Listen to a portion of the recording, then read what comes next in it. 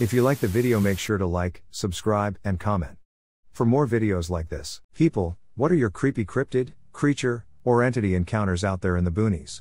Mimics, entities, humanoids, not deer, Dogman, etc., and the like. The story of the Skinwalker Ranch. The Shermans were elated when they found a 500-acre abandoned property for a small portion of its price. Without doing much research on the property and its creepy nickname, the family moved into their newly purchased ranch in 1994. But within the first few weeks at the ranch, they would understand why their property was fondly nicknamed the Skinwalker Ranch. An abnormally huge, bewitching wolf greeted the family on their very first day at the property, and this would turn out to be just the beginning. The family got a mild dose of peculiarity during the first couple of weeks at the ranch, after which Terry Sherman saw a strange flying mass on the property. After this sighting, things went from bad to worse. The family started seeing eerie large light orbs, and from these light words crawled out dark humanoid creatures. The darkness of these orbs forced the Shermans to sell their property. The property was bought by Robert, a billionaire obsessed with the paranormal. His crew of highly skeptical and reputed scientists would witness the property's paranormal side unfold right in front of their eyes, and these events would become the most trustworthy instance of paranormal activities. In my town, there's an old quarry that's filled with water due to some underground pockets. There's not much history about it that I could find online, but that's what I've heard. People have died there, even as recently as 2018, and there's a rumor of bodies being dumped there. It's one of the only places you can go here that isn't a sad, run-down park. There are lots of hiking trails, and people swim there even though you're not supposed to. One day, 3 of my friends and I went there. It was later at night, but as long as you're not going to the cliffs, you're left alone. We made an agreement to not go up the cliffs and just walk along the water. Almost immediately, we all started to hear what sounded like footsteps, twigs snapping, etc. We all assumed there was just an animal and kept our eyes and ears out. And then everyone was seeing stuff. One of my friends saw an all-black, oval-shaped circle with glowing blue eyes. Another saw an all-white face with glowing green eyes. And the last saw glowing white eyes. We went down a path that was never there before and wasn't there when we went again, not even 2 days later. At the end of the path were 2 all-white trees that crossed in an X shape. I do mean all white, not birch or any other tree you see around here. That's when the first friend started hearing whispers. She couldn't understand what it was saying, but it was only her who heard it. That's when we turned around and started the walk out of there. Me and another friend started to hear whistling, but it wasn't heard by the other 2. It definitely wasn't windy, it had a certain tune to it. Think Negan from The Walking Dead. And as we got to the end of the trail, back onto the road we parked on, the other friend who heard the whistling told us all to run. We never saw a person, but according to him and the other person who turned around and saw it, it was taller than any human they've seen and skinnier than it should have been. It stopped at the edge of the road, where we started running. We have no idea what it was. None of us have found any record of anything similar online. The friends who saw it are sure they're lizardmen, which is the most popular cryptography in our state. I'm not too sure, though. So this happened about a year ago. I was on the ranch with one of my friends. Our parents were out as they were shopping for a month worth of groceries and a new bull, so they were gone for 2 days. My friend and I had a few beers and were discussing hunting stories. It was about 1 a.m. when we heard what sounded like someone trying to break into the house. We looked through the window, and it was a deer, so we each grabbed a gun. I took the 300, and he took the 270. I opened the door and was getting ready for a shot when the deer opened its mouth and had the teeth of what looked like a carnivore. Halfway through pissing my pants, I took a step back, and my friend shut the door. I asked, "Did you see that?" He nods in shock. I opened the window and fire bam. Half of its face was missing, but it just stood there, staring at me. I load another one and shoot again, this time in the neck, and the deer starts to walk away. Any hunter knows that a 300 Win Mag is no joke, so the fact that it was walking was what scared me. We slept that night with the guns in our room. The next morning, we decide to track it because my dad would have given me shit for wasting an animal like that. But we are still having the guns, so we follow the tracks, and it's normal for about half a mile, then the blood stops, but there are still tracks.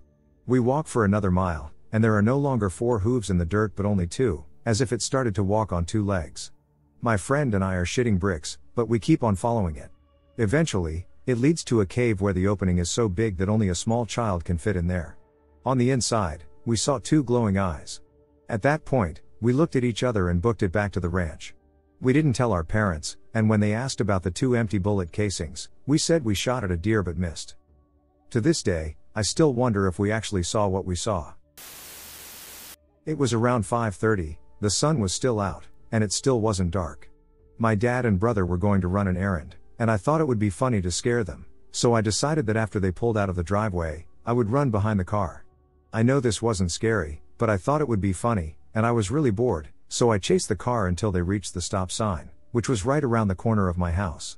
Then I decided to turn around and walk back to my house. At this point, the car was out of sight, so I decided to start walking back home. When I did, I was not paying attention to what was ahead of me, I was just looking at my shoes and the pavement of the sidewalk. Then, when I looked up, I saw a strange figure. It had a weird shape, like if it had two heads, one on its back. The creature seemed to have a hunchback and looked unhuman. It stood there with an eerie calmness, and with no face or emotion, it just stood there with a blank expression facing me. It was under a light post that was turned on, and it was suddenly dark. I got a feeling in my gut that something was not right. My instincts kicked in and told me to run. After that experience, I have never seen that thing again. I live in a small country town in Australia. To paint a picture, the town I live in is set out on giant hills surrounded by a lake and bushland, for which you will need to cross a bridge that runs parallel to the lake and the giant coal mine power station that our town is renowned for. It was a Sunday night around 8 p.m., and I had just finished work at a fish and chip shop a town over from mine. As it was summer, it was still light outside, and it wouldn't get dark until 9 p.m. or 10 p.m. I got in my car and was driving home. As I started coming down towards the 4 lanes next to the power station towards my town, I saw a shadow up ahead on the right running fast along the wire fence of the power station car park. I immediately slowed down because wild animals like kangaroos have a tendency to run out in front of your car. But this thing kind of looked like a dog. At first, I thought, what is a dog doing all the way out here? Then, as it came closer, it was running on all fours, kind of like a gallop straight towards my car. Then it diagonally leaps, crossing the 2 lanes leading out of town and onto the 2 lanes in front of me. I could now see this thing clearly. It wasn't a dog, it was so much bigger than a dog. This creature had the exact face and head shape of a dog but no fur instead. It was like extremely pale human skin. This thing was so close to my car that I could see its giant blue veins down its body to its long tail, as well as every joint moving in its legs as it ran. It then went across the road in front of me and leapt over the guardrail on the left of my car like it was nothing. It's like time just stopped. All I could hear was the blood pumping through my heart and into my head. I left thinking, what the hell was that thing? I didn't realize my car was at a complete stop in the middle of the road, and then my body just woke back up like a jolt of this overwhelming dread of pure fear. My blood felt like ice. I immediately locked my doors and slammed my foot down, speeding home. When I got home, I was so shaken up and trembling when I told my family that the only way I could fully explain exactly what it looked like was that we were wolves from Harry Potter. But my father just laughed at me and joked if I had been smoking drugs. No one to this day believes me, nor have I heard of anyone else seeing it.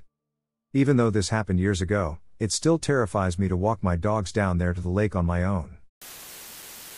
I live with my husband and 2 teens in a cul-de-sac that borders the woods. We all love spending time in our yard and enjoying nature. On 2 occasions now, my kids have told me about some eerie experiences they've had. My kids recently got a trampoline and love to be on it, even at night.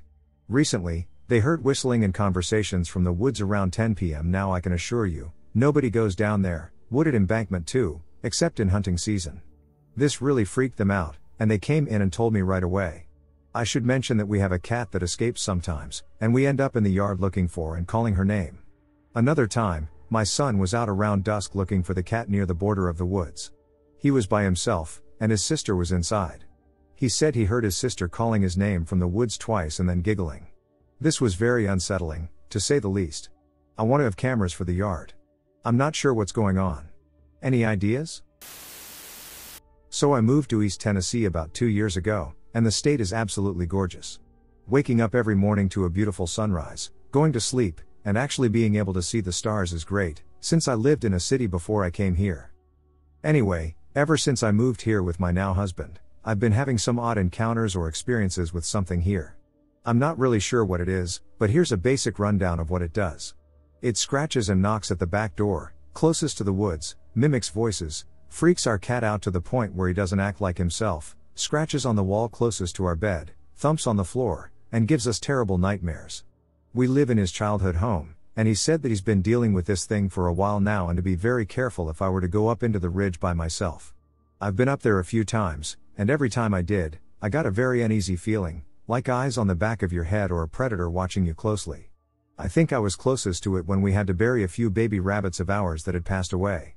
It was dark and starting to rain, but I didn't want to just throw them into the woods since I hand-fed them and had a bond with them. Me and my husband were close to the tree line when I heard something pacing back and forth in it.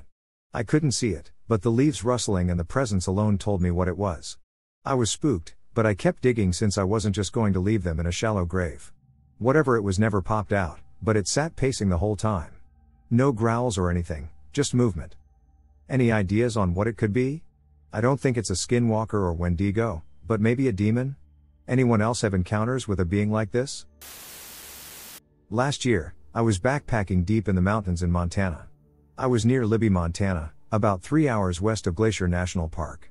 I was hiking alone and expected to encounter bears, grizzlies, moose, etc. I'm experienced and know how to handle them, so I wasn't scared.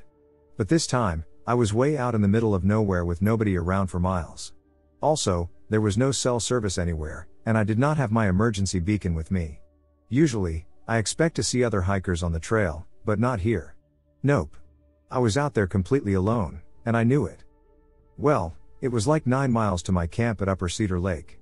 About halfway, the trail opened up, and I was in a somewhat clear area and had better visibility of what was around me. There were still trees and green undergrowth covering the ground.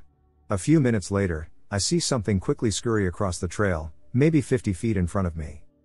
I stopped, froze, and waited. The creature noticed me and then stood up in the undergrowth, still almost completely covered by the tall grass and shrubs.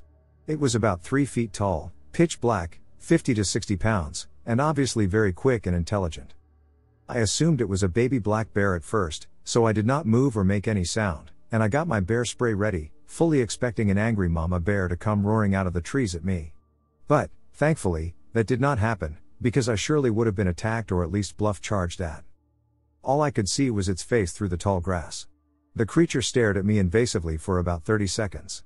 I was staring back at it. It did not move a muscle. Then, suddenly, it huffed loudly at me and then ran through the grass up the side of the hill, and I never saw it again. The sound it made was a lot deeper than you would expect from something that small. It was like a bear's growl. You could almost feel it inside your chest. Very unsettling. I stood there silently and waited for another few minutes to see if Mama Bear was nearby, and that was indeed a cub, but nothing came. I gingerly passed through that area on the trail and kept hiking. My research tells me it may have been an otter or a mink, but I've seen them before, and this wasn't like any mammal I've seen before. It was the way it moved. I only saw it for a second, but it almost slithered on the ground like a reptile and then stood up on its hind legs and watched me, making me really uncomfortable. There was something sinister about it. I checked for tracks but couldn't find any. I have no idea what it was. I heard this story about 2 years ago from my sister's friend. One night, she was walking her dog near their house around 11 p.m. Said house was in the Pine Barrens of New Jersey, and it was reasonably dark outside. While out there, she sees a man, or something, as she said it, across the road. She said he was probably about 6 feet tall. He was making strange noises that sounded like heavy breathing, but they were extremely loud. Suddenly, he stops walking and looks directly at her. The next thing she knew, he started to crouch down and sprint directly towards her. She ran back to her house and told her sister, the only other person home at the time, everything. As her sister was calling the cops, they looked through the windows, and the man was nowhere to be found. Cops said they couldn't do anything because he didn't appear to still be out there. If that wasn't creepy enough, about a week later, my dad caught a very large, completely black coyote on his trail cam in the same woods. I couldn't help but let my mind wonder if the two incidents could be related, as the man making noises and crouching down before disappearing into the night sounds awfully like something a werewolf type of creature might do. On April 11, 2012, I received a call from the man who, along with his girlfriend, had a frightening encounter with a strange creature on November 20, 2011, outside of Troy in Bradford County, Pennsylvania. The fellow told me that what they saw scared the hell out of us. I was able to interview the woman involved on April 26, 2012. After conducting extensive interviews with the driver and his girlfriend, I learned the following details. At about 11:05 p.m. that evening, they were driving onto Mud Creek Road, traveling west towards Highway 14 near Troy. As they continued down the dark road, their attention was drawn to the left side of the roadway.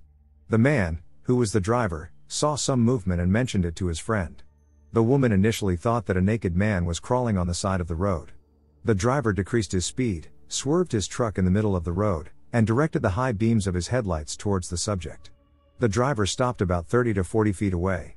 They soon realized that this was not a person, but instead a creature that was crawling very low to the ground. As they watched, the creature moved into a squatting position with its back completely straight, somewhat like the stance of a kangaroo. The arms of the creature were held tightly to its body. What looked like long claws that resembled the talons of an eagle were easily visible. The claws were estimated to be about 8 to 10 inches in length. One claw was shorter than the other three. The creature had a muscular body. The head of the beast appeared to be oversized and shaped like that of a wolf. At the top of its head were two pointed bat-like ears that looked to be about 4 to 6 inches long. The entire creature, according to the man, was covered with dull, wrinkly, dark black skin. The man described seeing large canine-like teeth in its mouth. The eyes of the creature were about the size of a silver dollar and were shiny black. The man stated that even though he had his high beams directed at the creature, the eyes did not reflect at all. The man said he looked over the body during the 12-second encounter and, for some reason, thought the creature should have wings, but none were apparent. In the squatted position, the creature seemed to be about 5 feet tall. At this point, the creature was in the left lane of the road and about 1 to 2 feet onto the pavement. As the couple watched in amazement, the creature began to stretch its body. The man said that at this point, the animal started to stand up on its back legs while also falling over onto its front feet. The driver said that in this position, the creature seemed to be about 6 to 7 feet tall.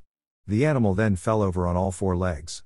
The witnesses observed that the front claws of the creature were now 2 feet across the center line of the highway, while the back feet remained 1.5 feet from the edge of the road. The creature then turned its head to the right and looked towards the vehicle. The driver told me that it looked directly at them with a horrific expression, like it was panicked. The fellow saw it and took a deep breath. He had the feeling that the creature didn't realize that it was being observed, and when it realized it was like it was caught doing something. Once it realized it was being observed, it leaned back slightly and then reached forward with its claws. The creature then took one tremendous leap, cleared a 7-foot embankment, and moved out of sight into a wooded area. The man estimated that leap was about 40 feet long.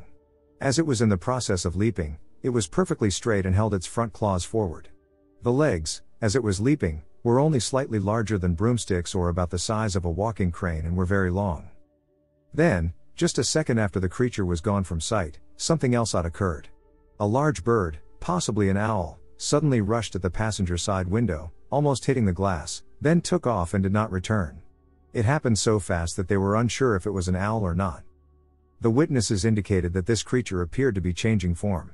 The driver said, its shape was nothing like when it was squatted. The woman stated to me that it shaped into another form. She thought it was a dark brown color and looked like a werewolf with a little back hair. She estimated that when it was leaping into the woods, she thought it stood about 9 feet tall. The woman, while reluctant to say it, said, "I think it was a man changing into a werewolf." The man, after the experience, went on to the internet to try to figure out what he saw and told me that the closest way he could describe the creature would be a gargoyle with no wings. The man commented, "I will never forget what we saw that night." Oklahoma City. A man says he was startled by a reptilian bipedal creature on an Oklahoma road. The man, a 63-year-old Oklahoma City dispatcher who asked to remain anonymous, told Cryptozoology News he was driving to work in the early morning when he encountered the purported creature. "I was driving east on SW 29th Street at 4:30 a.m. on a Saturday. There was a full moon. I usually don't work on Saturdays, but this Saturday we were having the driver's safety meeting, so I was on my way in, taking my time, and only doing 35 miles per hour, he reported about the December 6, 2015 encounter. I was coming off a 2-lane to a 4-lane. On my side of the road, there was a culvert. It jumped up on the side of the road, standing on the curb, looking at me." The dispatcher, who claims the humanoid stood there for about 60 seconds and provided Cryptozoology News with a detailed sketch, described it as a 3-foot-tall humanoid with lizard skin. Its color, he says, was cream and iridescent. It had large eyes and small pointed ears. Its eyes were orange with no glow when the headlights hit them. It had a small mouth and a nose similar to a cat. It had 3 toes curled over the edge of the curb with heels like a human. Extremely large thighs that matched the base of its tail. Its tail was extremely long, with the huge base tapering down to no bigger than a matchstick, he recalls. The man added that the creature was flicking its tail, standing like an angry cat. But once it was on the move, it carried it straight out behind him.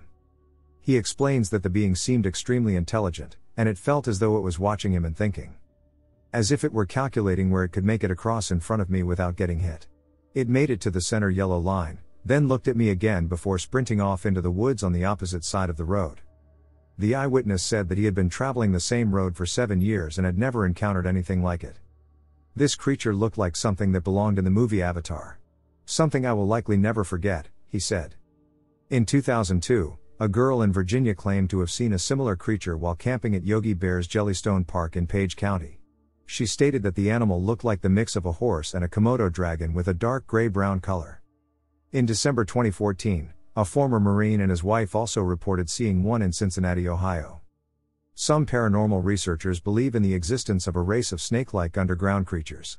Proponents of the reptilian theory, such as David Icke, suggest a conspiracy involving these humanoids taking over planet Earth. According to Icke, these creatures are meticulously involved in daily political decisions affecting governments across the world, as they also believe that they are capable of morphing or shapeshifting at will in order to deceive the population. I want to know your thoughts about this experience I encountered a couple of months ago. I came downstairs in the morning to let my dog out for a pee, and when I came back into the house, both myself and the dog saw a golden-like creature moving into the landing.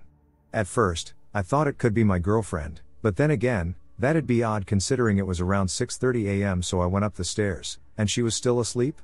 Obviously, I was perplexed by this. I didn't feel threatened or anything and ultimately thought little about it. That was until a week later. Unannounced, my brother-in-law told me he had encountered something weird on the same morning, which sounded exactly like my experience. Neither of us had said anything to one another, and we were completely curved by this. Any thoughts? I just wanted to share this, as I'm left a tad dumbfounded. A man and his son may have had a close encounter with a cryptid similar to the Mothman in their Greeley, Colorado, home earlier this year. Mr. Brown, 73, was helping his son clean out the attic and had just finished climbing the ladder when he realized something was watching him. His initial thought was that it was just a rat, but when he got a clear line of sight to the creature, he realized it was a tall, dark figure. Startled, he swung the flashlight he was holding in the direction of the invader and heard a sound similar to chattering teeth. However, Mr. Brown reported that the creature backed away from the light with what sounded like human footsteps. When Mr. Brown's son, a 42-year-old landscaper, joined him in the attic, he initially thought his dad was joking with him until he realized that the shadow he saw in the corner of the room was not a coat, a sheet, or anything else man-made. They reported the shadowy creature moved from a crouched position to its full height, which was around 7 feet, and ran through the wall, disappearing. When the Browns examined the spot the creature had vanished through, they discovered the wall had a big hole in it, and the creature had gone through an area where the wall was shallow. There was a tunnel behind the hole that went down into the house. Both men described the creature as having more fingers on its hands than a normal person, and each finger had claws. When the light did catch its face momentarily, the mouth was small with tiny, sharp teeth like a piranha. Its eyes were completely dark with no pupils, and it had smooth, dark skin. Brown Jr. said it reminded him of something from the Mothman film. Many people may have seen the film made around the original Mothman sightings in Point Pleasant, West Virginia, based on the 1975 John Keel book The Mothman Prophecies. In the book, Keel claimed that a range of events that took place around the area at the time, including the collapse of the Silver Bridge, were all connected to the creature. The original sightings date from 1966, when the creature was seen by gravediggers. Later, the creature was sighted again by 2 young couples passing the former World War II munitions site near Point Pleasant. They described it as having glowing red eyes and looking like a man with 10-foot wings.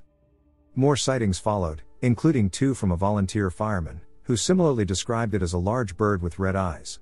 Local authorities tried to blame the sightings on a range of large birds, such as a sandhill crane or an oddly large heron, but no evidence of these birds was found. Later reports indicated around 100 sightings in the years 1966-67, though many were kept private at the time. The sightings were later seen as a herald of the coming disaster at the Silver Bridge, where 46 people died in December 1967. At 7:15 p.m. on September 12, 1952, 3 little boys witnessed a bright object cross the sky. The object came to rest on land belonging to a local farmer. Once they saw the thing land, the boys went to one of their mom's houses, where they reported seeing a UFO crash land in the hills. From there, the boys and a group of locals went to the farm to try to find whatever it was that the boys had seen. One of the local dogs ran ahead out of sight and started barking, and moments later it ran back to the group with its tail between its legs. After traveling about 1/4 of a mile, the group reached the top of a hill, where they reportedly saw a large, pulsating ball of fire about 50 feet away. They also saw and smelled a mist that made their eyes and noses burn. A farmer then noticed 2 small lights over to the left of the object and directed his flashlight towards them, revealing the creature, which was reported to have emitted a shrill hissing noise before gliding towards them, changing direction, and then heading off towards the red light. At this point, the group fled in panic. Upon returning home, the mother contacted the local sheriff and a news reporter. The reporter conducted a number of interviews and returned to the site with the farmer later that night, where he reported that there was a sickening, burnt, metallic odor still prevailing. The sheriff and his deputy searched the area separately but found no trace of the encounter. Early the next morning, the reporter visited the site of the encounter for the second time and discovered 2 tracks in the mud, as well as traces of a thick black liquid. He immediately reported them as possible signs of a saucer landing, based on the premise that the area had not been subjected to traffic for at least a year. It was later revealed that the tracks were likely to have been those of a Chevrolet pickup truck driven by a local who had gone to the site to look for the creature some hours prior to Stewart's discovery. After the event, investigators associated with the civilian saucer investigation obtained a number of accounts from witnesses who claimed to have experienced a similar or related phenomenon. These accounts included the story of a mother and her 21-year-old daughter, who claimed to have encountered a creature with the same appearance and odor a week prior to the September 12 incident. The encounter reportedly affected the daughter so badly that she was confined to a hospital for 3 weeks. They also gathered a statement from the mother of the local farmer, in which she said that, at the approximate time of the crash, her house had been violently shaken and her radio had cut out for 45 minutes, and a report from the director of the local Board of Education in which he claimed to have seen a flying saucer taking off at 6:30 on the morning of September 13, the morning after the creature was sighted. The day after the Flatwoods incident, a couple taking a leisurely drive through the mountains of Frametown, West Virginia, at dusk were met with a similarly horrific experience. Their car came to a sudden stop and refused to start again. Shortly thereafter, a pungent sulfuric odor filled the air. The couple, circling the vehicle in hopes of spotting the culprit, spotted something far worse than they could have imagined. From the waist down, it was similar to the Flatwoods monster, but from the waist up, it was a reptilian humanoid. This creature, thought to be the same creature sighted in Flatwoods, is known as the Frametown monster. This may or may not be a cryptid sighting, but it is a rather strange and unusual encounter. It was the middle of summer. Heat lighting was flashing over the lake. Several friends and I were at this dude's beach house. It wasn't very late, maybe an hour or 2 after sunset. We all went outside onto the second-story back deck to smoke. I was watching the lightning. The house was only a few hundred feet away from the shore. But the walk to the beach takes a minute because there is a grassy dune between it and the shore. So a couple of us noticed a light beam from a flashlight coming over the dune. It was scanning the grass, like they were walking around or possibly looking for something. Most people on the beach at night don't use lights. It's actually pretty bright all night on Lake Michigan after your eyes get used to it. The light sweeps by something in the grass, then it shines back onto it. What was illuminated was very strange. It appeared to be a naked guy crawling around on the grass. Although it had elongated arms and legs, it was moving, kind of fast, and crunched over. It only lasted a few seconds, long enough for all of us to see it. Then, after the thing ran off, the flashlight shined directly at us. It stayed pointing at us until it went out after a few seconds. Creepy. So we were all like, WTF was that? And asked each other what we had seen. We all saw a weird, stretched out, naked guy. I wanted to go down there. I wanted to see if we could find it. But no one would go, and they were creeped out and wanted to go back inside. I was very disappointed, but I wouldn't go alone. I still regret it. Sightings of a humanoid with a wolf-like head. Arkansas, a man in Cleburne County says he and his friend came across a humanoid with a wolf head. Technician Chris Branch told Cryptozoology News that his next-door neighbor was the one to actually see the creature back in February. The man specified a location, but it will remain undisclosed in this report due to privacy reasons. I have heard it moving around but haven't seen it. My buddy Del one night could not sleep. It was around 2 a.m. He said he had a strange feeling and went to check on his horse, so he grabbed a flashlight, the 33-year-old said. Reportedly, as he approached the horse, everything seemed normal. However, he adds, when he pointed the flashlight at the edge of the woods, he noticed an unusual shape. It was sitting close to the ground, very still, but he couldn't make it until he got closer to it. So, at about 30 feet or so, he stopped and noticed it was moving, Branch explains. At first he thought it was a very big man wearing black and digging his fingers in the ground, but as he spoke to it with a very loud voice, this thing stopped what it was doing, looked at Dell, and made eye contact. He goes on to say that when his neighbor realized it was not a human being, fear came over him. He backed away from this thing. He knew it wasn't a bear or a dog, he was more of a bodybuilder with a wolf head. The man says everybody in the area thinks they are crazy or on drugs, but he has also heard the creature moving at night. I have heard it growl and seen claw marks in the trees around me. I know what I have heard, and Dell knows what he saw. This is no lie. The Dogman is a cryptid reputed to live in the northwestern quadrant of Michigan's Lower Peninsula, although other sightings have been documented in other states. This unproven creature was first reportedly spotted in 1887 by two lumberjacks, who described it as having a human body and a dog's head. In the fall of 2016, a Canadian businessman told Cryptozoology News he had spotted a creature that looked like a wolf walking upright while driving through Wisconsin. 7 months earlier, a 13-year-old in Muskego, Wisconsin, allegedly had an encounter with a similar creature. In 2015, a group of 3 people in Michigan reportedly came across an unidentified dog-like creature in the woods of St. Clair County. I was tree planting near Smithers, BC, about an hour and a half into the mountains on dirt roads. I tried my best to forget this incident even occurred, as I simply could not find a way to rationalize what happened. I don't care who believes me or not, by the way, but what happened is this. It was almost midnight, and I was trying to sleep in my tent.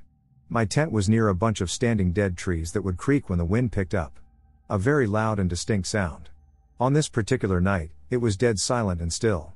I started to hear sticks cracking and steps being taken that slowly got closer over the course of about 15 minutes.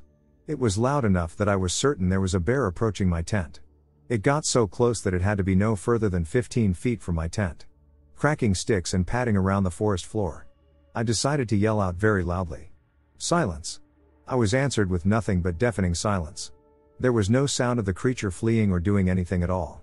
I sat in silence, too scared to move, trying to rationalize to no conclusion. About 20 minutes of dead silence later, I heard the eeriest, unnatural, and unexplainable noise. It was the exact same timbre and volume, and basically the same sound as the trees outside creaking. But instead of being a regular creak, it began and then held the exact same note of creak for a full 5 seconds or even longer. It was like an unnatural drone that was obviously not a tree creaking. There was not a hint of wind or any other trees creaking as per usual. I got barely any sleep, and the next day was tough, and I just had to forget about it.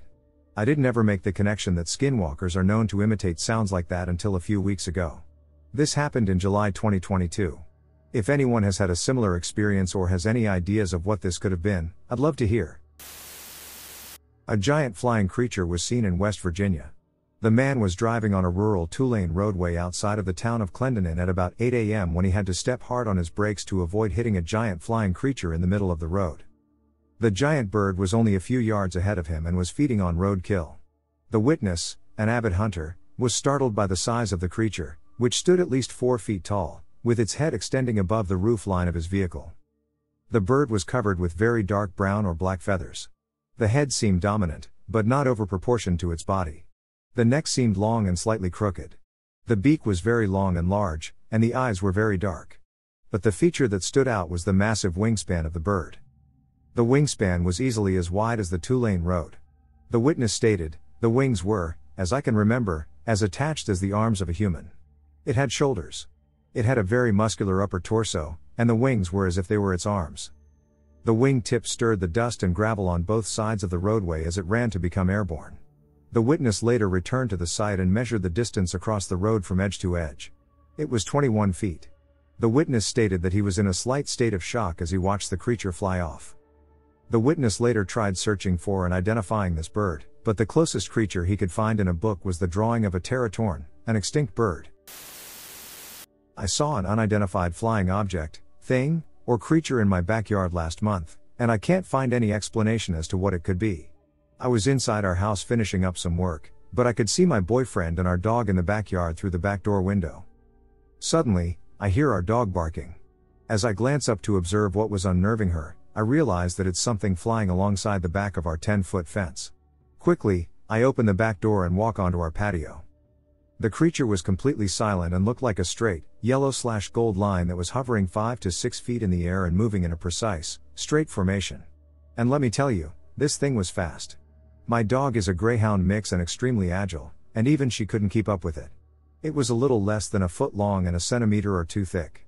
I couldn't tell if it was glowing or if it was just the combination of the glow from our backyard lights and its golden tone that gave off this illusion. Because it was flying and clearly much faster than my dog, it wasn't acting like it was trying to evade danger. I had the feeling that it was fairly intelligent. It was almost playing with my dog, like it was playing a game of tag. It flew back and forth 4 to 5 times in a straight line at about 20 to 30 miles per hour, I would say.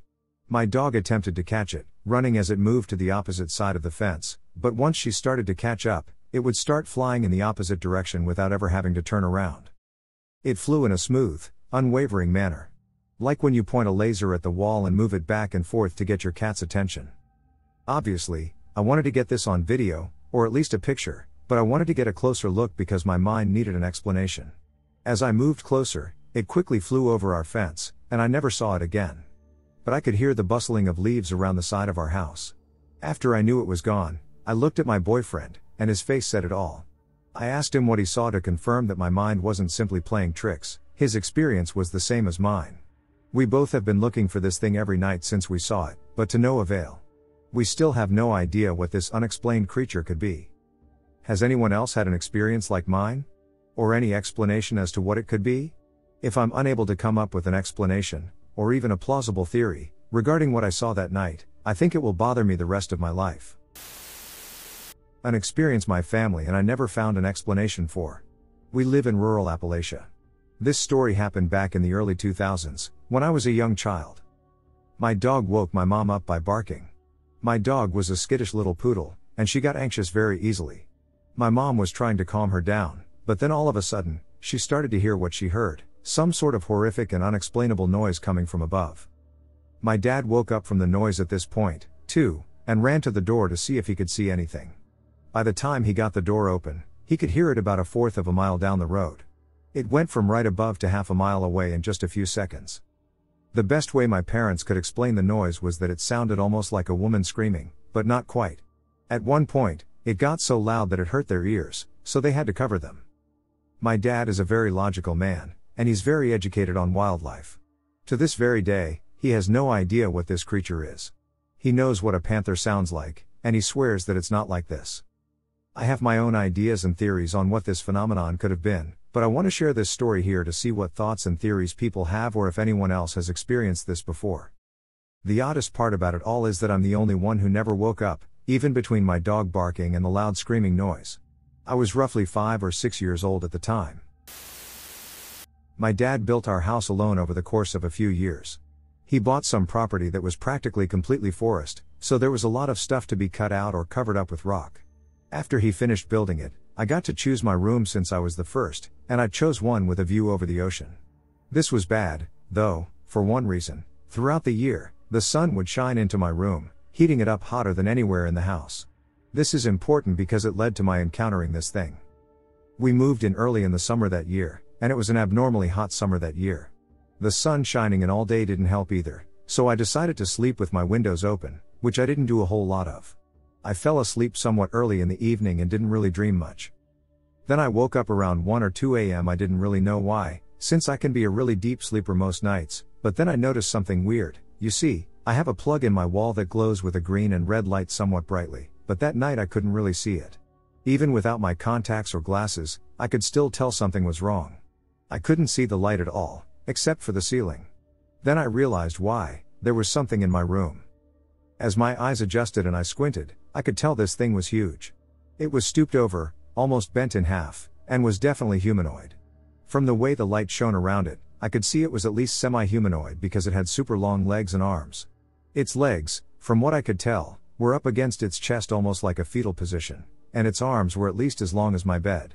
I couldn't see any other details at the moment, though there is one detail later that really freaks me out. At first, I tried to think about this rationally. I must be dreaming. So I tried a trick that always helps me find out if I'm dreaming or not, which is trying to shove my thumb through my palm. If I'm dreaming, there's little to no resistance, but nothing happened this time, so I wasn't dreaming. And I wasn't paralyzed because I could still move, so it wasn't a hallucination or sleep paralysis demon either.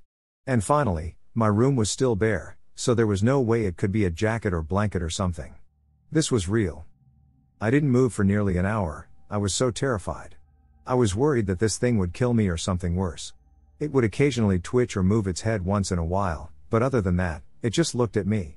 Eventually my eyes became well adjusted so I could see a little better, and though I couldn't see many new details, I did see one thing that freaked me out a lot: its eyes. I couldn't see too much, but I could tell that they were super reflective and, as far as I can tell, yellow like owls. Eventually, though, I knew I needed to do something. I didn't have a phone at this point. I was 13, but I had a clock that had a light-up display that could brighten up my room quite a bit. I decided to start moving towards it a little, but I was about halfway to reaching out to the button that turned on the display when the thing finally moved. I swear, this thing stuck its hands out of a window and literally unfolded itself out of my window. It closed the window behind it, and I could hear it climb onto the roof and jump off into the woods. My parents came in the next morning to find me curled up in a ball on my bed, completely sleep deprived, and staring at a single closed window out of a few. Ever since then, even 8 years later, and even if it's hot as all get out, I cannot and will not sleep with any windows open.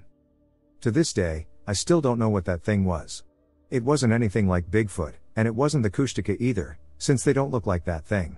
I have two theories. It was either a creature that lived in the woods or something and made my room's nest before I moved in, or it was some sort of dark spirit that attached itself to me. Either way, this was an actual encounter I had, and I just felt like sharing. Feel free to give me ideas for what this thing could be, since I have no clue. This was some time ago, earlier this summer, around June or so. I was sitting in the drive-thru at In-N-Out at around 10:30 p.m., and I had just finished ordering. I was turning down the drive-thru to head to the window when I saw this gaunt, pale shoulder and arm just visible behind this bush behind the chain-link fence. I know for a fact it wasn't a deer or other wild animal, and I also know it couldn't have been like a homeless person because nobody can really get down to the area I saw without being caught, falling, or something, certainly not someone as skinny and gaunt as what I saw. When I straightened out in the drive-thru, I kept turning around to try and look at it because my headlights only illuminated it for that small moment. I couldn't see anything from my new angle, and every day, day or night, I can't see anything there that might have been mistaken, like a rock, a tree branch, or even trash. When I told my friends that same night, one suggested it might have been a skinwalker, and I shuddered to think something that creepy was within jumping distance of me and my car. So I'm convinced I saw a skinwalker, thanks to my friend.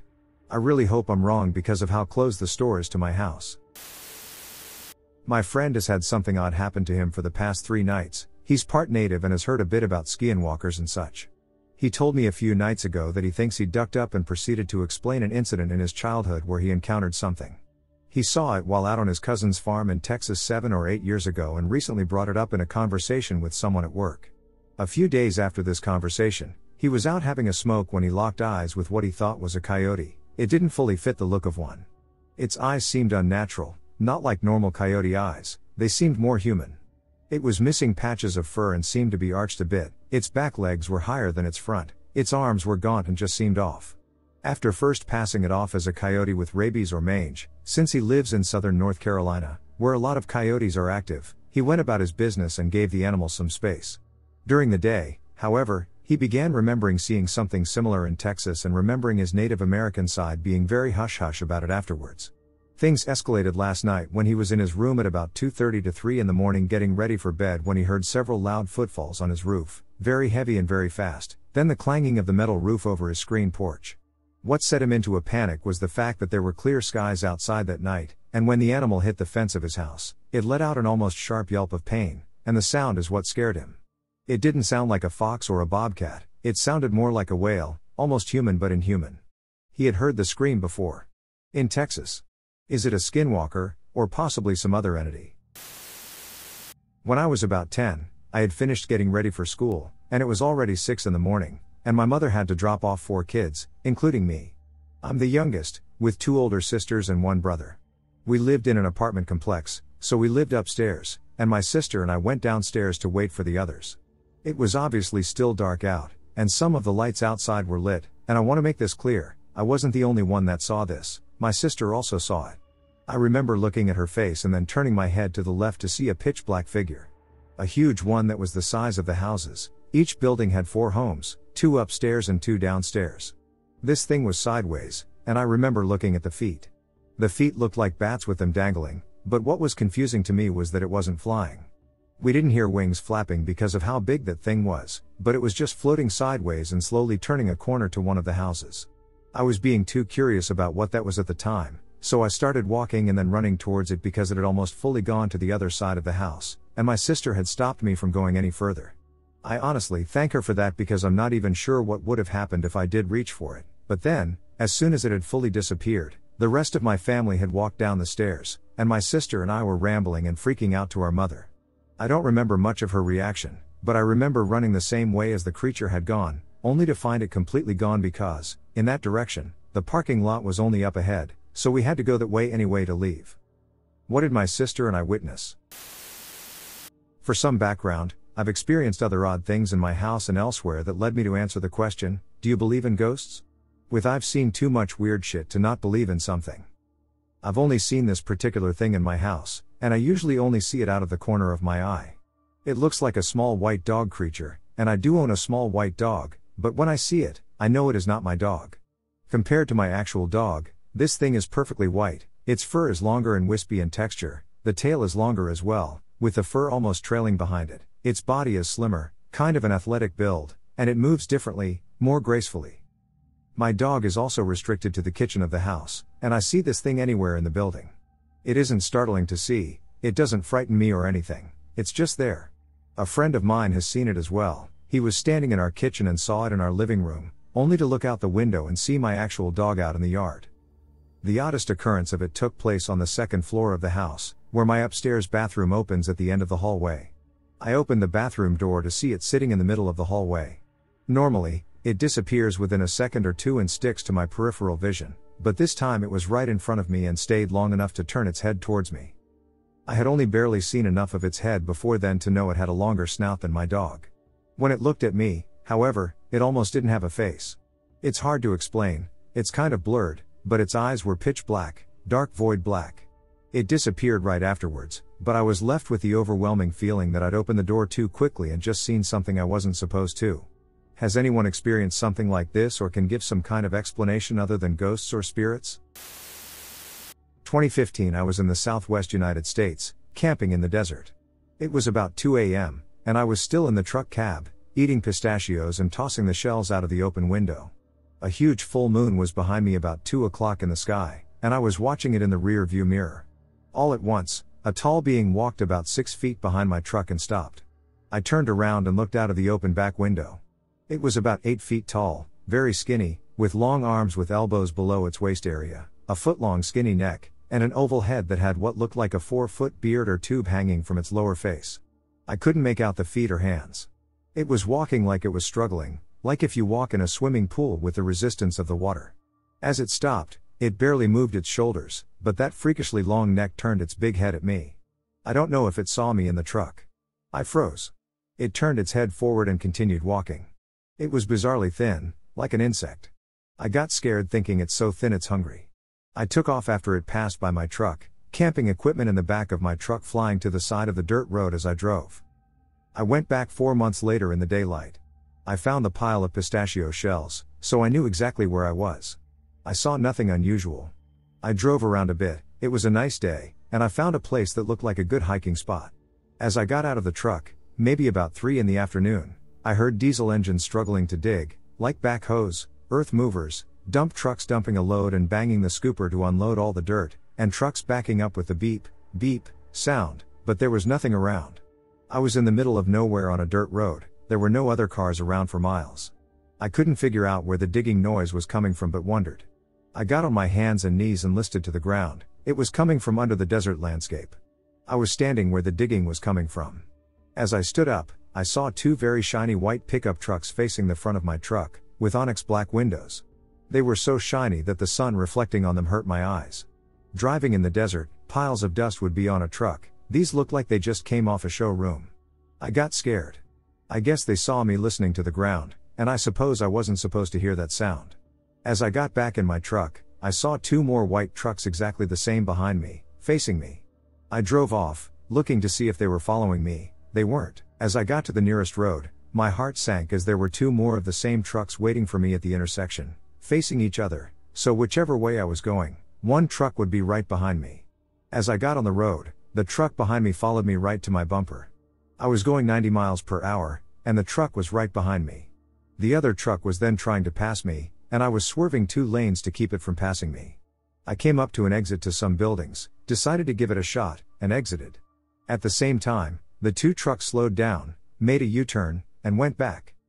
They could have taken me out in the desert and no one would have found me or my truck, but they didn't. Did they want to kill me on the road? I don't know, but I was terrified to go home, thinking they'd be there, but I never saw them again and never went back. In 2002, when I was 19, I had a close and personal encounter with a dark entity. My family lived in West Virginia and was up in the Hollow, like most people in the state. Late one night, myself and 3 others decided to take a walk a bit further up the Hollow in a long, large loop. The idea was to walk along the roads that circle around to the back of the family property, take a short trip through the woods behind my great-uncle's house, and then down the driveway to my house. In order to reach his property line, we had to leave the old dirt road and cross through a cow field. I was in the lead because I typically walk through these fields and woods when hunting and would walk this route in the dark with no problems. It must be said that I regularly walked these woods, and before the night in question, I had never experienced anything at all, or after, mainly because I never walked that route after dark ever again. I would take the long way home to avoid that patch of forest. It was a cloudy, moonless night, and, as you guessed, dark. No, we did not have flashlights. When I approached the fence, there was nothing. However, when I grabbed the barbed wire to cross, there was an entity there waiting on the other side. I did not see it. I saw darkness and the first set of trees. It made itself known through a guttural growl. It was head level for me, 5'9". When it started to growl, it sounded like a mixture of a bear and the deep rumble of a large dog. It was directly in front of me in what felt like a space of about an inch. I froze. My senses were going crazy trying to figure out what I was standing in front of. Its breath was hot and smelled of rotting flesh. Unfortunately, yes, I know what that smells like. Whatever it was in my face, daring me to cross. I must say so too.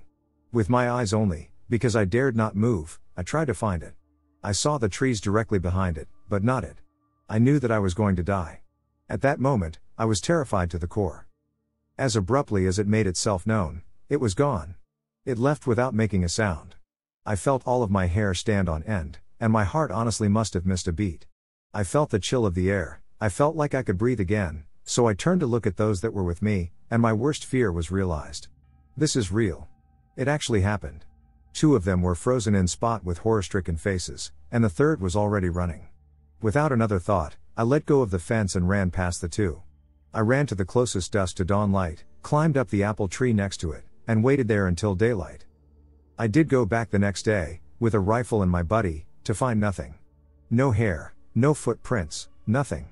You could see where I was standing, but I never figured out what it was for sure. That was until last year, when I discovered the accounts of Ed and Lorraine Warren. They explained the many different haunts of demons.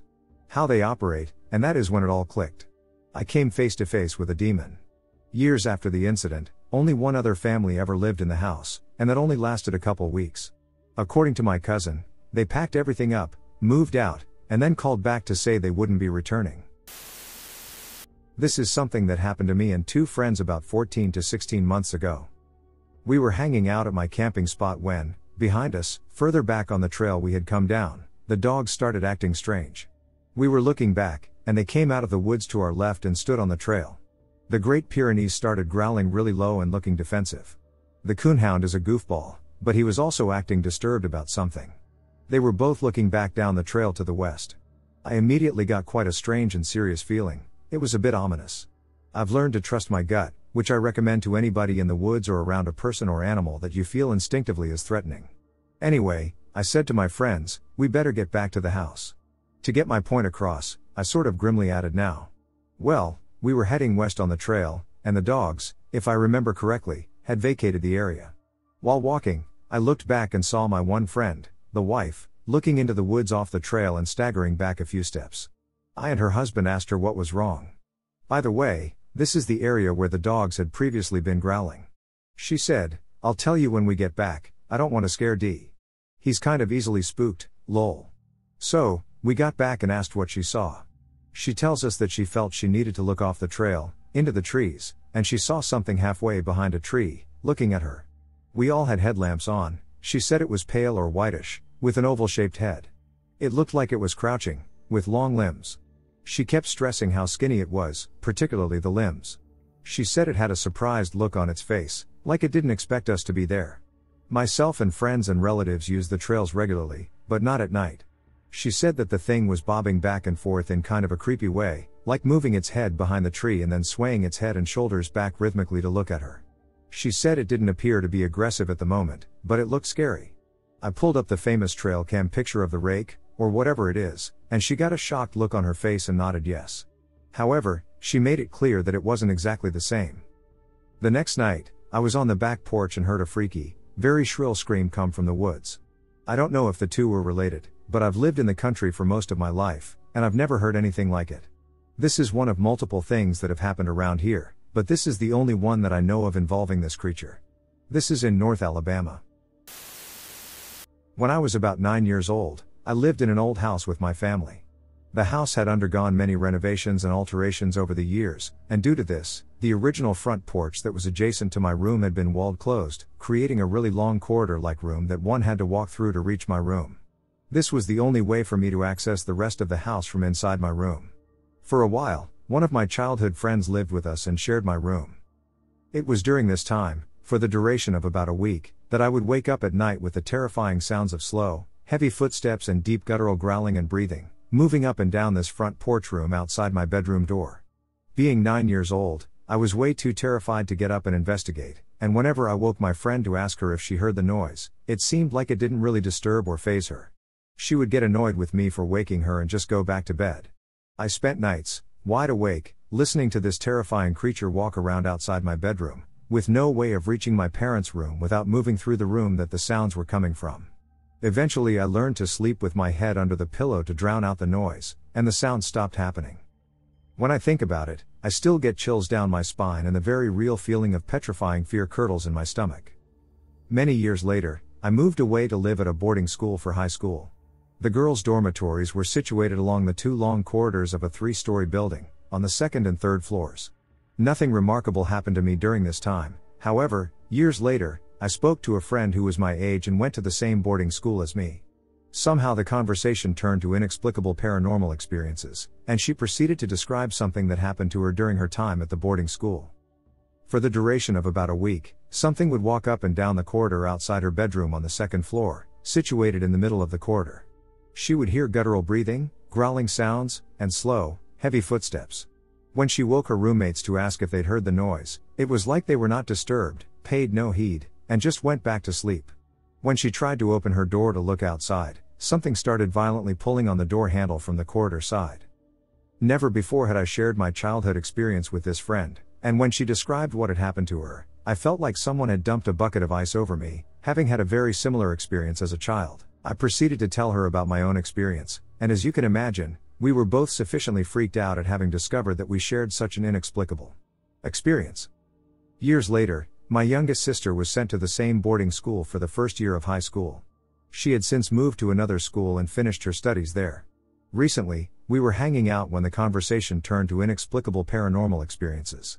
I remembered the shared experience between me and my friend but opted not to talk about it since it was so scary and unbelievable, and I didn't really want to freak my baby sister out. It was at this point that she started describing something that had happened to her during her time at boarding school. For a week or two, she would wake up and hear something walking around outside her bedroom door. There would be heavy, slow footsteps, and whatever it was made these deep, heavy, guttural breathing sounds. It would walk up and down the corridor throughout the night, and when she woke her roommates to alert them to the sound, they would pay it no mind and go back to sleep. When she described the experience, I went completely cold and felt completely sick. For the second time in my life, someone I knew had described the exact same experience to me that I had as a child, and this time it was my very own sibling. The craziest part is that she stayed in the exact same room that my friend stayed in when she had the experience. I have no way to even begin to make sense of this. I've searched online to no avail, and I've tried to see if there is anyone else out there who has experienced this. The closest thing that my searches have brought up is the term shadow people. So here I am, hoping to find some information, hoping to find others who have shared this experience or something similar who could help shed some light on what this could mean.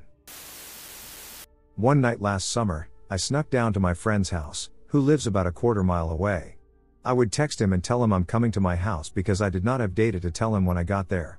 When I got there, he wasn't in his garage, where we normally hang out, so I went up to the house to get Wi-Fi.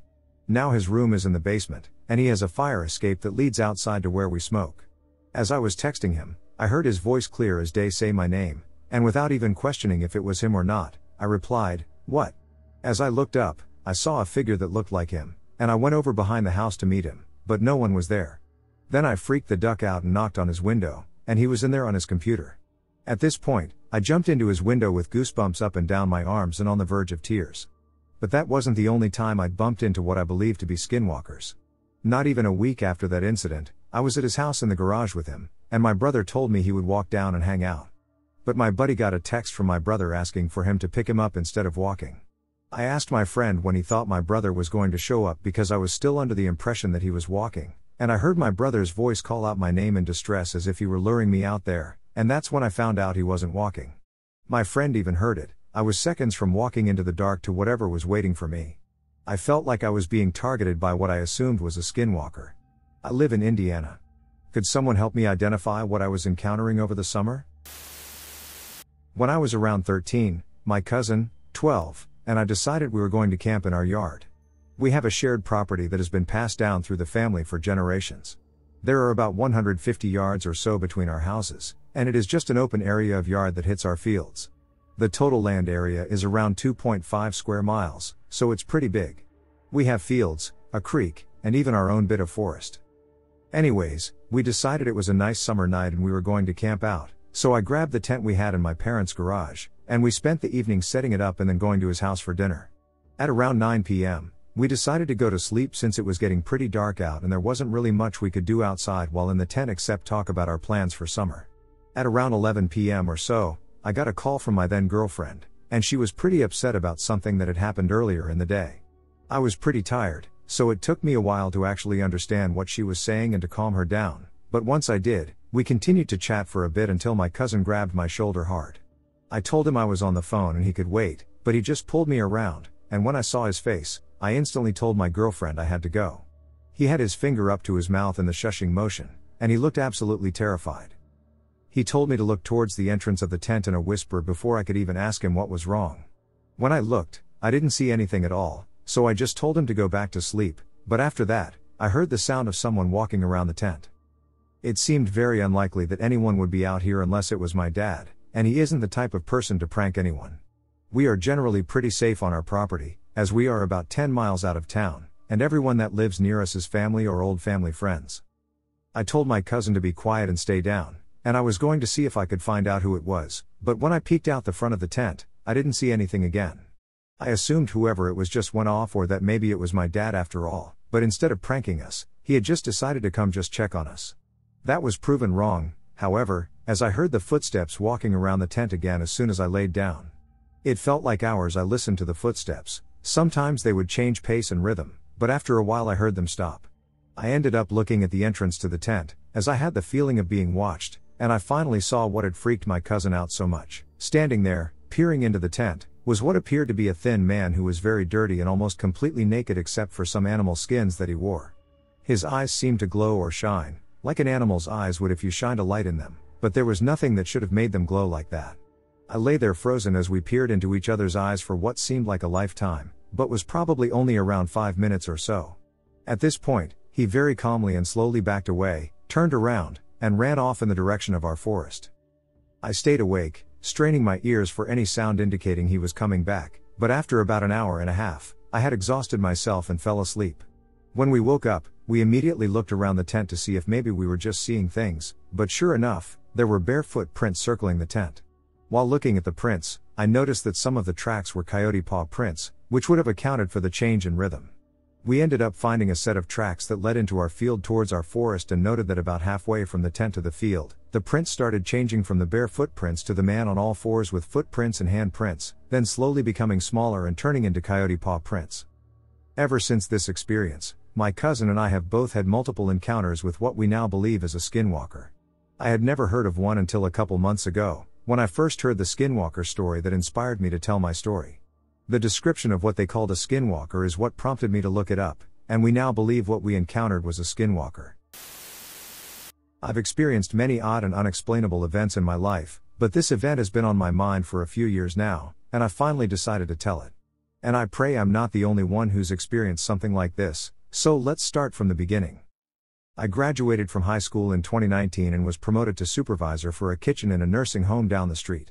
Since I oversaw dinner, I didn't start work until about 3:30 p.m. and would get home around 10 p.m. so for the first half of the day, I would be completely home alone. I enjoyed that time. Solitude was always nice, especially when you're as introverted as I am. Normally I would sleep in until about noon, but this time I decided to relax on the couch in our main living room and watch Kitchen Nightmares. I remembered nodding off and falling into a light sleep, so any small noise would wake me up. The first few times I cracked my eyes open, it would just be from the cats jumping on me, so when I felt the cushion by my feet dip a bit, I figured it was my cat Peach. After a moment, I opened my eyes and realized my younger sister was sitting at the end of the couch, her back to me. I was half asleep, so I really didn't think much of it. I figured she'd just stayed home from school sick. So I just asked her if she could move her head so I could see the TV, but she ignored me. Still facing the TV screen and annoyed, I asked her why she was home. Once again, she remained silent, coming to the conclusion that she was just being rude. Again, I closed my eyes and fell back asleep. After about another hour, I got up and started to get ready for work and noticed my sister wasn't in the room or in the house. Concerned, I called her. After trying to call her a few times and getting nothing, I called my mother. She picked up, and I asked her if Sis had told her where she was going. My mother, confused, asked me what I was talking about. She dropped Sis off at school before going to work. My sister had been at school this whole time. In shock, I hung up and kept this to myself, convinced I was losing my mind. It was all in my head, but I remember that moment so vividly. What my sister was wearing, how she was sitting, and how I felt a shift on the couch when she sat down. This wasn't a dream, this was real, it had to be. There was something in my house with me that morning, and it was not my sister.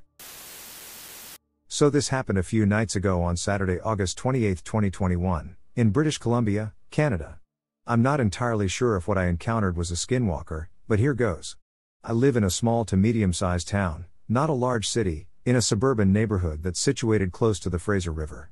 Everything around here is mostly wood, and there's also a large Forest Service road system a few blocks away that goes quite far into the bush. If you walk to the bush at the park across from my house and take a right in the woods, there's a narrow trail that's quite overgrown that pops you out at the start of the hill down to the new development. About 100 meters away to the right of the hill is another park that connects to the Forest Service road system and endless bush. From the park across my house to the end of the meadow, it is about 1 to 1.5 kilometers in total. The meadow connects to a large gravel area across from a high school up a hill, which is where this begins. Alright, so here's what happened. This was all later at night, around 11:30 p.m. Me and my girlfriend were in the gravel lot, in my SUV, across from the high school where we were talking, and she eventually fell asleep as we had been walking around all day and the fair was in town. About 15 minutes after she was asleep, I started to get an eerie feeling like I was being watched and had a feeling like we had overstayed our welcome.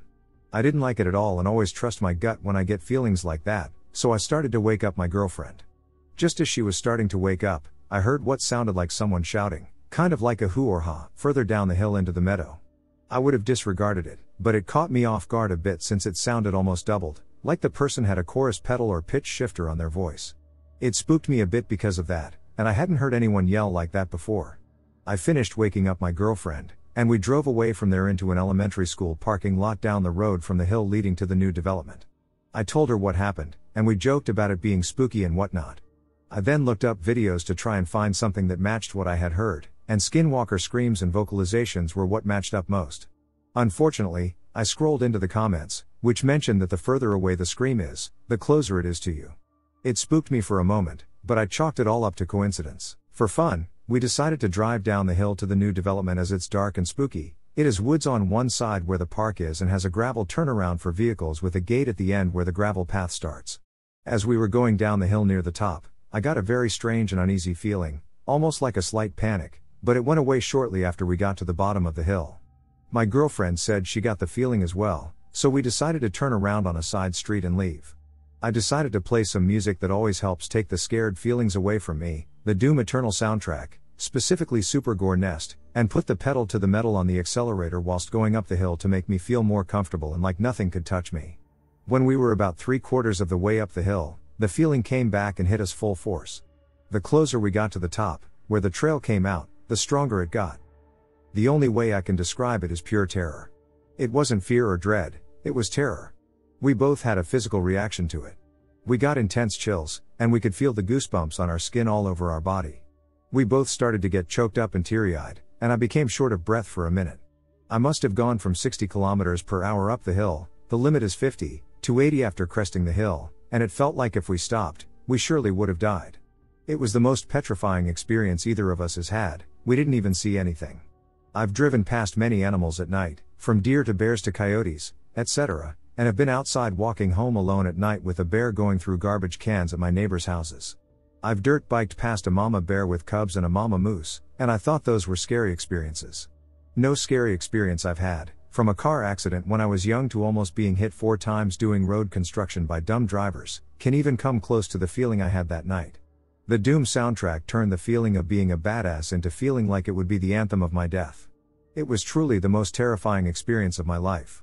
After getting out of Dodge, we went to a well-lit mall parking lot and calmed down for a bit, still shaken.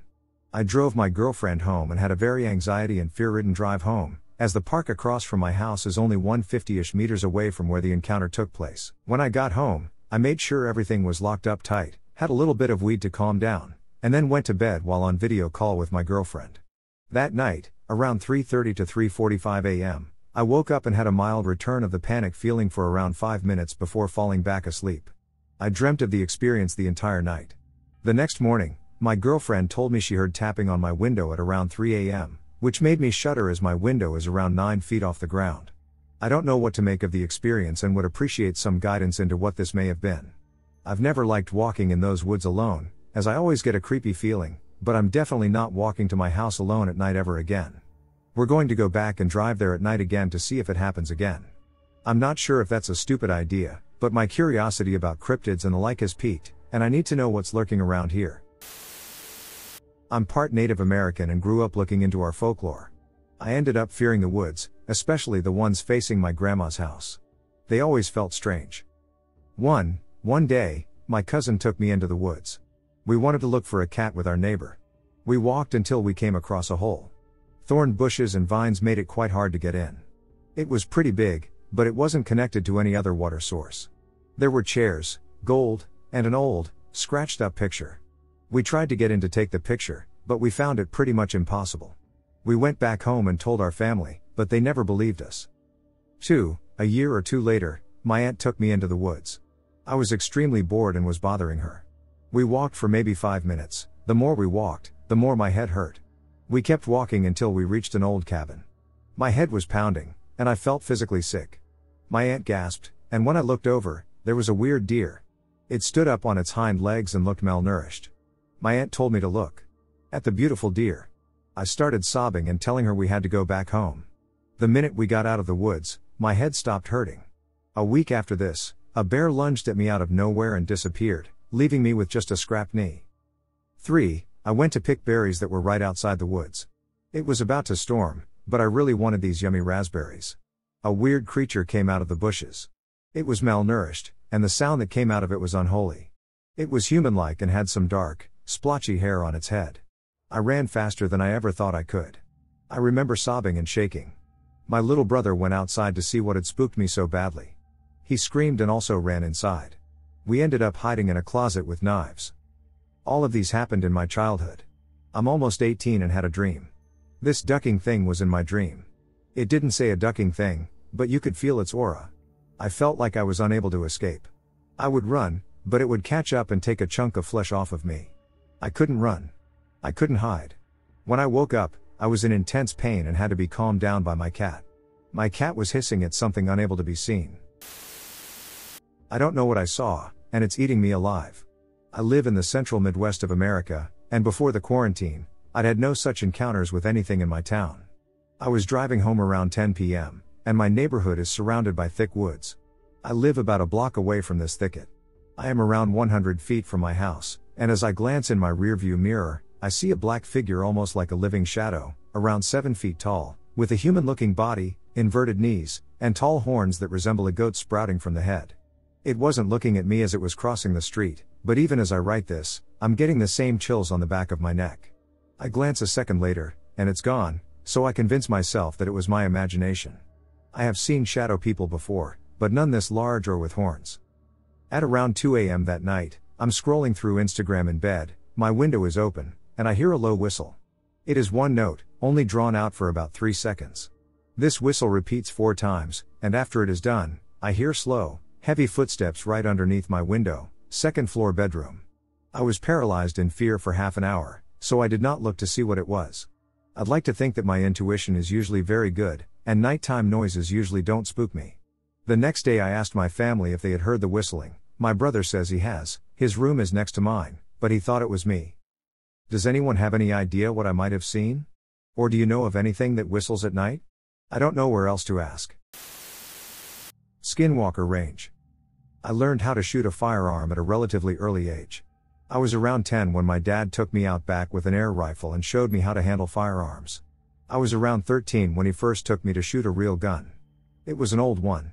22 lever action, but for a 13-year-old, it may as well have been .50 California. We went to a little gun range way out in the forest, about an hour away from where I live in Florida. It's a private range with a 200-yard firing line and a couple areas for shotguns and bows. My dad gets in for free because he knows the owner or something. I never asked. We went on a Monday morning and were the only ones there. It was pretty cool to be able to shoot at my own pace and not have to worry about other people. The interesting event started when my dad showed me how a shotgun works. He gave me a little .410 double barrel and took me to the shotgun side of the range. With the exception of the dirt road leading to the parking lot, we were totally surrounded by trees. Thick trees. A man would have a hard time walking through them without making a path. He gave me the unloaded firearm and told me to keep it pointing in a safe direction while he went back to the truck to get targets.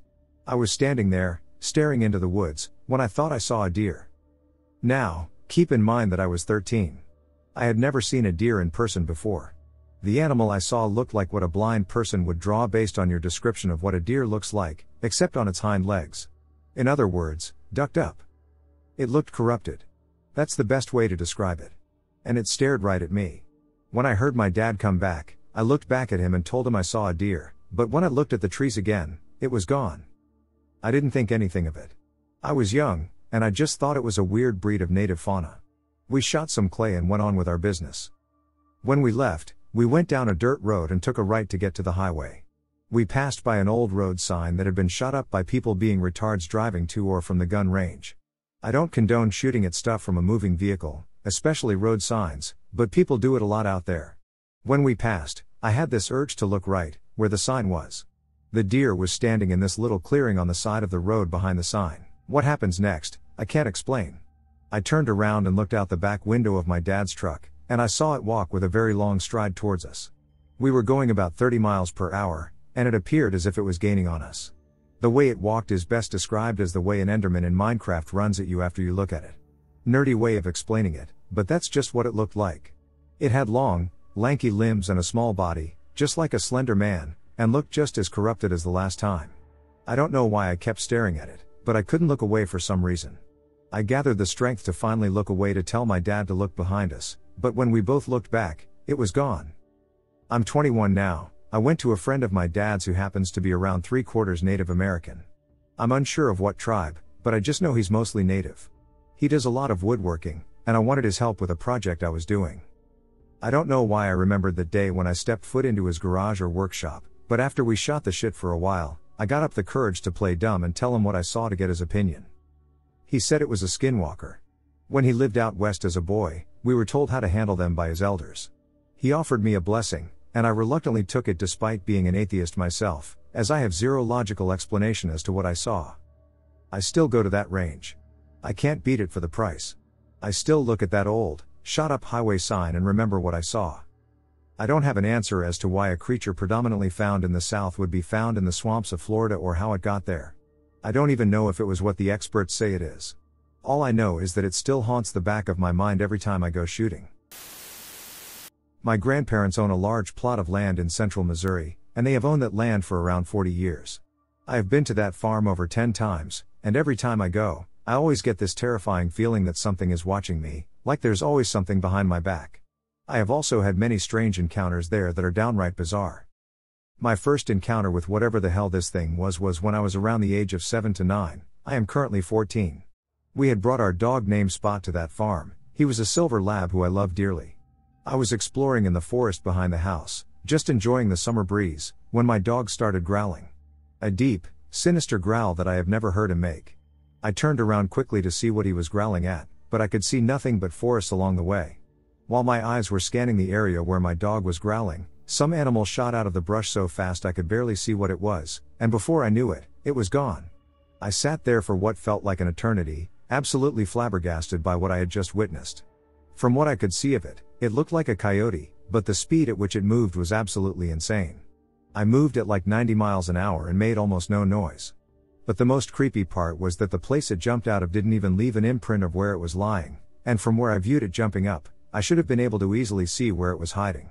Shocked by what I witnessed, I just decided that was enough and went back inside the house. My second encounter happened when I was around 10. I was visiting the place, and like usual, I was getting the feeling I was being watched. That first day was normal, and nothing really creepy happened. I was just spending quality time with family. But when night came, that's when SHT started happening. I was trying to sleep in the twin bed that was shared by my mom's brother when he used to live there. When I heard tapping, not tiny little taps but loud taps almost like banging, it was coming from the direction of the window. I slowly sat up and looked out the window, but there was nothing, so I assumed it was just some animal or something like that. 5 minutes passed and there was no tapping, and I was drifting off to sleep when boom.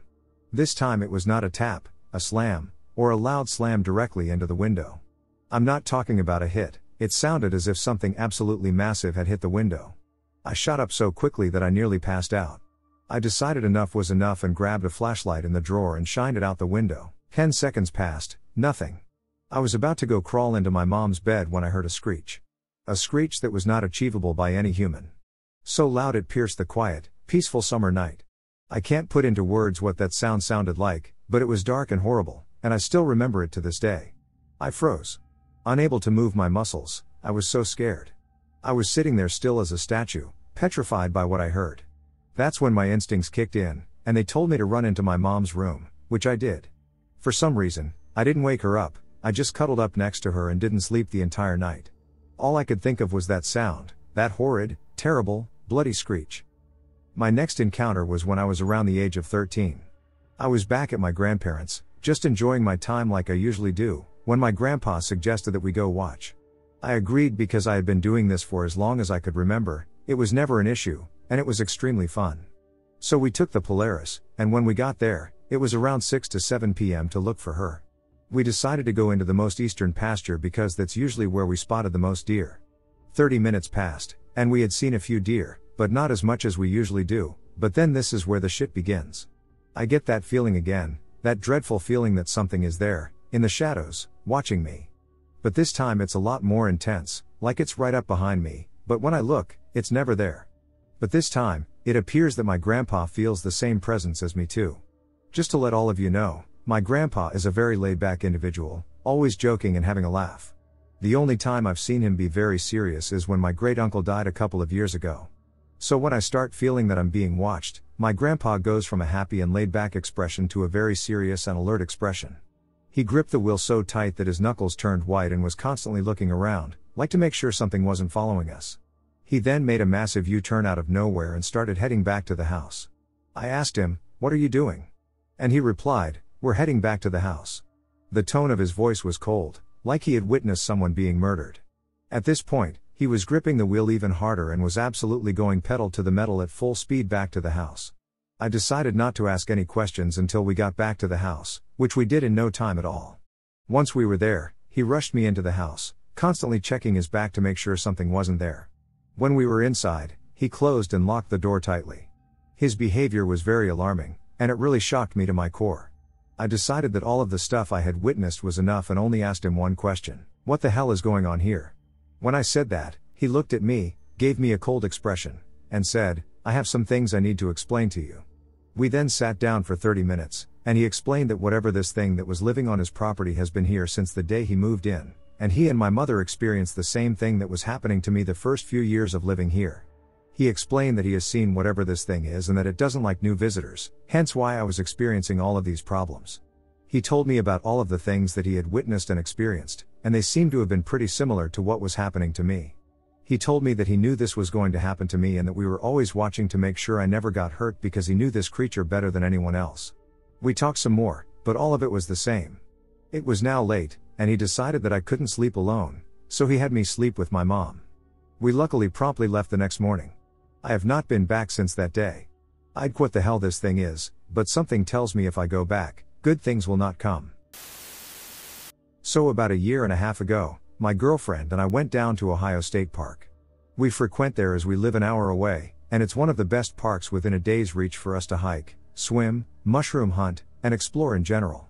So one day we got bored of the normal hiking areas and places we've been, so we decided to drive around the back roads deeper into the woods of the park. No map, just deciding which way to turn when we got to intersections and going from there. We passed a random old cemetery that I remember, and it couldn't have been a mile or more down the road when we noticed a more dirt/dilapidated road with a chain in front of it so cars couldn't go into it, so we decided to park the car and go explore that trail and area in general. There were no signs for no trespassing reports or anything like that, so we continued on. I'll never forget the eerie feeling I had as soon as we made it onto the trail or road, just a general sense of you shouldn't be here, but I don't listen. My girlfriend seems intrigued, there's no one around at all, and it seems like a beautiful, secluded area, so we head back some more, and we noticed up a cut-off an abandoned visitor center, so obviously we had to go check it out. So this is where things start to get really creepy. About 100 feet away from walking up to the building, that alarm in my head that's going you shouldn't be here has intensified immensely, but I was curious about the building still. My girlfriend at this time is freaking out internally. She wants to leave as she feels uneasy and unwelcome to where we are as well. I want to explore the building because I love abandoned places. In that moment of walking up, I realized the woods had gone silent. I don't hear bugs buzzing around anymore, no chirps from the birds, not even ducking branches swaying in the wind. We get up to the building, and my girlfriend is pleading that we go back. I said, let's just take a step in, and we can go. I'm approaching the stairs to the door from the left side, and no joke, straight out of a cheesy horror movie, a bird out of nowhere flies into the window of the building, and not 5 seconds later I heard what sounded like either a log or very large branch cracking on the other side of the building. And I'd like to clarify that there was no way it was a small branch or twig, it sounded almost like a tree breaking directly on the other side of the building. I pulled my pistol out and walked quickly backwards, facing the building, and told my girlfriend to walk as quickly and quietly as possible back to the car. We hopped in and left as quickly as the car would go into drive. So for my question about this whole mini story, here's some facts about the area and stuff in general. Natives did used to live in this area way back when. Black bears do reportedly live in the area, though you don't see them too often, and I've never seen one there. But, like I said, it's a possibility. The second possibility that came to mind was another human, but the thing that broke did not sound like a human walking over a branch and breaking it, and so what made me think of this time was that I've recently gotten into Appalachian folklore and stories and read about Wendigos, SW, crawlers, and such. So for my question, has anyone had any similar experiences in Pennsylvania or in general, and if so, what else happened or what do you think it could have been? It's been on my mind the past week after reading about those creatures, and the only real correlation I can make is the woods going still and that feeling of dread. The Beast of Bladenboro refers to a creature responsible for a string of deaths amongst Bladenboro, North Carolina, animals in the winter of 1953-54. According to witnesses and trackers, it was ultimately not definitively identified. According to reports, the animal commonly crushed or decapitated its victims, which were mostly dogs. Then death began. The first animal deaths possibly related to the Beast of Bladenboro were reported on December 29, 1953. Witnesses described a creature that was sleek, black, and about 5 feet long, which killed a dog in Clarkton, North Carolina, approximately 8 miles from Bladenboro. On December 31, 1953, 2 dogs belonging to a resident of Bladenboro were found dead with a significant amount of blood near their kennels. Their owner reported that the dogs were torn into ribbons and crushed. One resident was quoted as saying, "My dogs put up a good fight. There was blood all over the porch, big puddles of it. And there was a pool of saliva on the porch. It killed one dog at 10:30 and left it lying there. My dad wrapped the dog up in a blanket. That thing came back and got that dog, and nobody's seen the dog since. At 1:30 in the morning, it came back, killed the other dog, and took it off. We found it 3 days later in a hedgerow.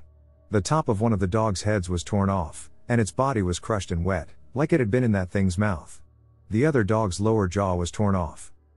The following day, on January 1, 1954, 2 more dogs were found dead at a Bladenboro farm, and on the night of January 2, 1954, a farmer reported that a dog of his had been killed. 2 more dogs were found dead on January 3, 1954. An autopsy was performed on one of the dogs, and it was reported that there weren't more than 2 or 3 drops of blood in him. The victim's bottom lip had been broken open, and his jawbone had been smashed back.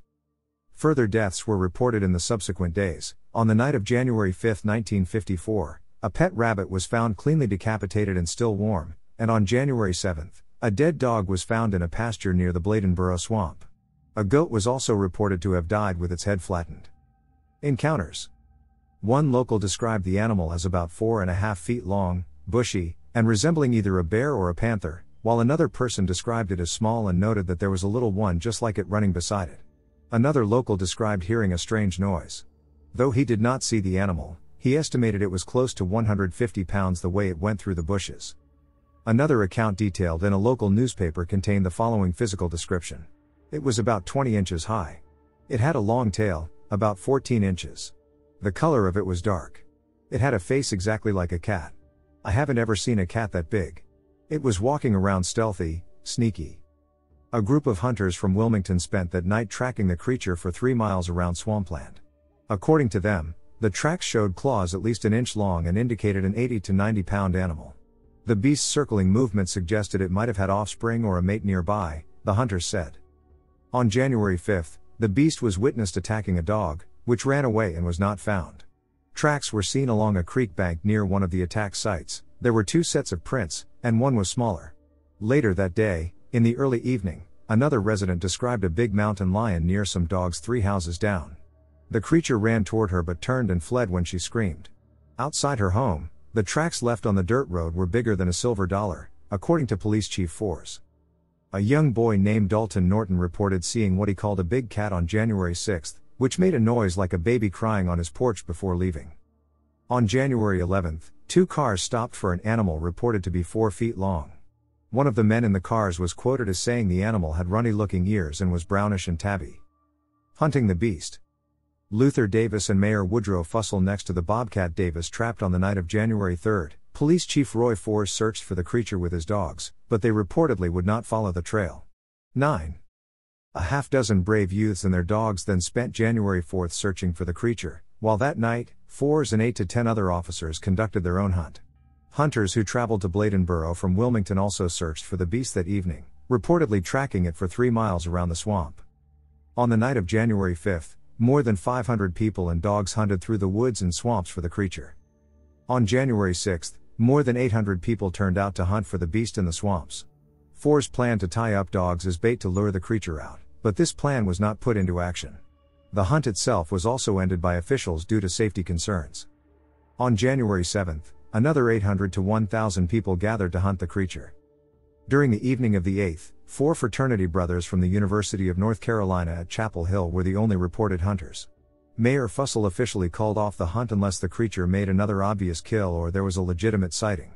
The armed hunting parties of previous nights had become too large for safety, and 4s received a telegram from a humane society in Asheville, North Carolina, protesting his plan to stake out dogs as bait for the creature. On January 13, Luther Davis, a local farmer, found a bobcat struggling with a steel trap in Big Swamp, 4 miles from the city, and shot it in the head. Woodrow Fussell, the mayor of Bladenboro, told newspapers that the beast of Bladenboro had been found and killed. However, it has been questioned whether such a small cat could have killed and mangled the dogs. On the same day, Bruce Souls from Tabor City was leaving Bladenboro when he hit a cat with his vehicle. According to reports, it was spotted like a leopard, about 20 to 24 inches high, and weighed between 75 and 90 pounds. He took the cat home with him to Tabor City. Yet a third man, professional hunter and guide Barry Lewis, is credited in some newspapers as having killed the animal. There were conflicting reports about whether it was Davis's or Lewis's cat that Mayor Fussell photographed and sent out to the press. Lewis was reportedly hunting in a different part of Bladen County when he shot and killed his bobcat. Many reported accounts describe the beast of Bladenboro as feline but do not agree on any one species. The animal has been described as resembling either a bear or a panther. Wilmington hunter S.W. Garrett also claimed to have heard the creature scream while hunting and likened it to that of a panther. Harry Davis, curator at the Raleigh State Museum, has said that a panther never occurs in this country and was of the opinion that it might have actually been a coyote. One local resident claimed the beast had tracks like those of a dog but also said, "I've never seen a dog that large." Chief Fors was also reported as believing the beast to be a wolf. He said that old folks say they remember seeing wolves in the Bay Swamp area and talk about them every now and then. C.E. Kinlaw described the creature as looking like a big mountain lion when it charged her on January 5. The game warden of Elizabeth City, North Carolina, Sam Culberth, said that the tracks he investigated indicated a catamount, another name for a mountain lion. Other people described the animal as likely being a wolverine, while others speculated that the creature may have been a wild police dog. This happened to me about 11 years ago, when I was walking home from a friend's house at night. I'll just get straight into it. I used to live in a rural part of the UK and have lived in rural areas most of my life, so I was used to long walks, occasionally at night, especially before I could drive. They never bothered me too much. I'd get creeped out occasionally, but this one night was the most terrifying experience I ever had. There was this one friend who used to live roughly 3 miles away from my house. He had cool parents, and my other friends and I would often go over to his house and play video games and hang out. Occasionally, this meant walking home at night if I stayed late. The woods were dark, however, combined with the lack of ambient light due to living in a rural area, you had absolute abyssal darkness. Luckily, most of the time I had my phone light to walk with, but sometimes my phone would die or the battery would be so low that the flash wouldn't work and I'd have to use my screen light. I remember my friends and I having just finished watching a film. It was nearing 10 p.m., so we all left my friend's house and headed our separate ways home. I contemplated briefly which way I should go and decided to take the shortcut through the woods. I started walking away from his house and towards the path that headed into the woods. The streetlights dimmed as I entered the fields before the woods. I glanced at my phone and saw my battery was really low, only enough power left for a couple of minutes of flash, and then I'd have to use my screen for light. That wouldn't last the whole way, either. As I saw the tree line approaching, I switched on the flash and followed the well-trodden path into the dark. To my dismay, my light died within seconds of entering, and I flipped my phone over to try and shine the way using the screen. As I walked, I looked out for all of the familiar landmarks I was used to seeing to ensure I was heading in the right direction. A funky tree stump, check. A half-fallen fir tree, check. And an enormous puddle I had to jump over, check. All was going well. I was halfway through the woods when my phone completely died. I remember the moment it happened. I was engulfed in darkness. I'm not sure if you've experienced this level of darkness before, but it was so dark that I couldn't even see the outline of my hand centimeters in front of my face. Naturally, my pace slowed considerably, and I started holding my hand out in front of me to make sure I wasn't going to walk into a tree or something.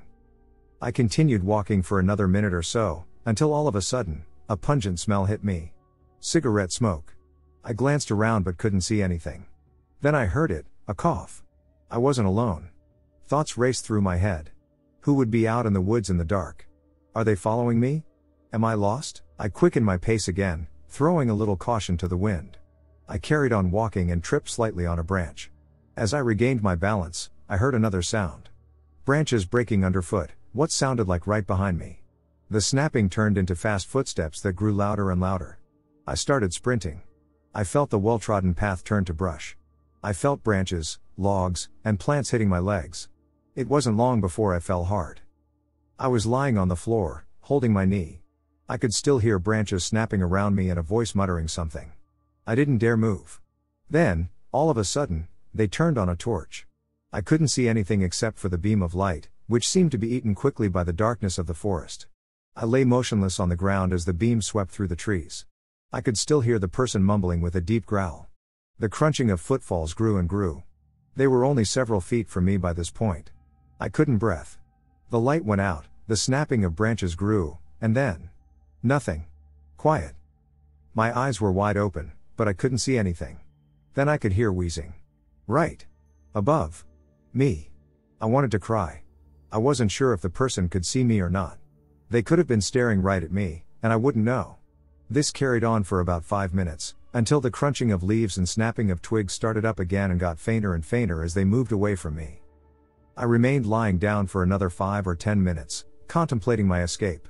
Like an idiot, I'd run off the path and wasn't sure which way was back to it or was home. I didn't really care. I thought I was going to walk in one direction until I left the woods and got home from there. I knew that as soon as I started moving again, if the person was still in the woods, they would hear me. Should I run or try to sneak out? I opted for the latter. I slowly rose to my feet, listening constantly to my surroundings, picked a direction, and started walking. I wasn't perfectly quiet, but quiet enough to be sure I wouldn't be heard from too far away. I kept hearing snapping sounds and rustling in the distance, and every time I froze, I'd hold my breath until I was happy no one was there and then start walking again. I repeated this pattern for what felt like an eternity until eventually I found the path. I screamed for joy in my mind and sped up my pace. After another 10 minutes, I saw it. Light. Street lights are filtering in through the trees. I'd never been so happy to see a meager street lamp. But as I progressed to the end of the woods, my heart sank. At the end of the path, there was a black silhouette. Unmoving, contrasted against the light background, was the dark figure of a man. What should I do? Maybe it's a different person. Perhaps it's someone walking their dog. I froze and watched them silently, but they didn't move. At all. They just stood there, like they were guarding the entrance to the woods. I didn't know what to do. By this point, I'd had enough. I was so close to getting out that I decided to just run straight towards the exit, straight towards them. I was a 6 feet young man. If they wanted to stop me, they'd have a hard job of it, I thought. So that's what I did. I started sprinting. The figure grew and grew, and as I reached them, I stepped to the side. I heard someone growl "duck" loudly and felt something clip the back of my head and tug the back of my jacket. I cleared the sheep gate in one leap and sprinted into the light. I eventually stopped running when I could see the first house and looked back. The entrance to the woods was quite far away now, and I couldn't see anyone standing by the entrance. Relaxing a bit more now, I finished my walk home. That's pretty much it. I know I could have overreacted. It could have been someone out for a walk in the woods, a dog walker, or a camper. But what I thought was strange was that they didn't use their torch except briefly on one occasion. Once they heard me, they also actively sought me out. Who knows what would have happened if they caught me? In any case, I never walked that way home alone again, not at night anyway.